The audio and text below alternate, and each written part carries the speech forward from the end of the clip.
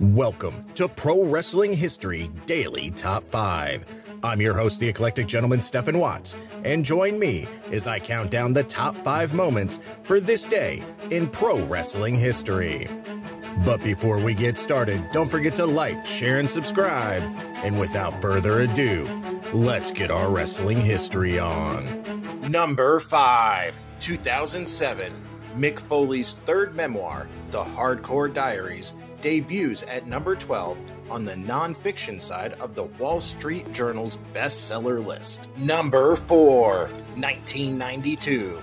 Kamala defeats Koko B. Ware to win the USWA Unified World Heavyweight title for a 4th time. Number 3, 1994.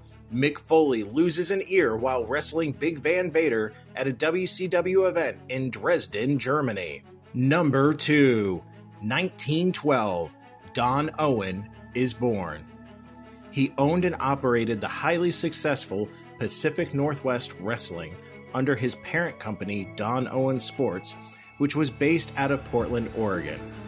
Many wrestlers called Portland their home, including Roddy Piper. Number 1, 2008. Gary Hart passes away. A professional wrestling manager and sometimes wrestler, Hart was one of the pivotal driving forces behind what is considered world-class championship wrestling's golden years in the early 80s. And that's our list. Make sure to comment below on which event you feel was the most important for this day in pro wrestling history. Till next time, I'm the eclectic gentleman, Stephen Watts, and we'll see you tomorrow.